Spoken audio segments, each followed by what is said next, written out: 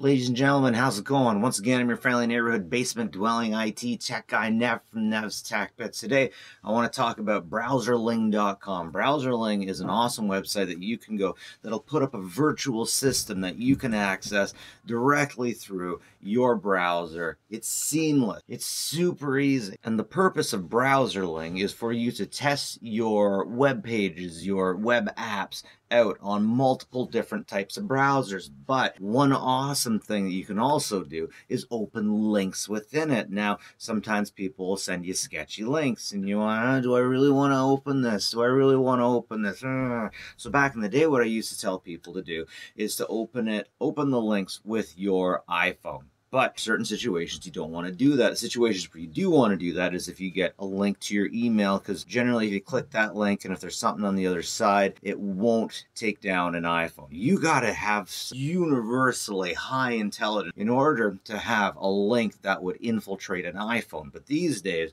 with the NSO group, Project Pegasus being what it is, it's more recommended that you use something like this, a virtual system. And this virtual system is just within a web page once again. So yeah, browserling.com, let's take a look. Once again, it's great for checking out links and it's great for testing out your links, your web pages under multiple browsers to make sure everything works fine. Let's take a look.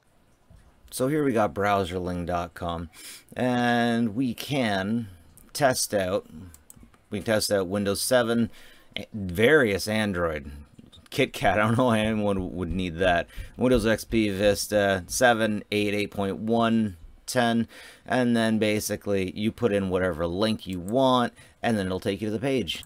So let's check out reddit.com. We'll put in the address. I'm in the queue. And here we go. Just like that. Once Reddit actually decides to load. Man, I was not getting that to work. Anyways, I switched it up. We're in dig.com. And right here, we can see we're switched over to Windows 10 and Reddit works for it again. So ultimately, all in all, if you got a sketchy link that you want to check out, I definitely recommend you use this. If you got a web page and you want to see if it works with every other web page, I definitely recommend this. Anyways, folks, that's it for me.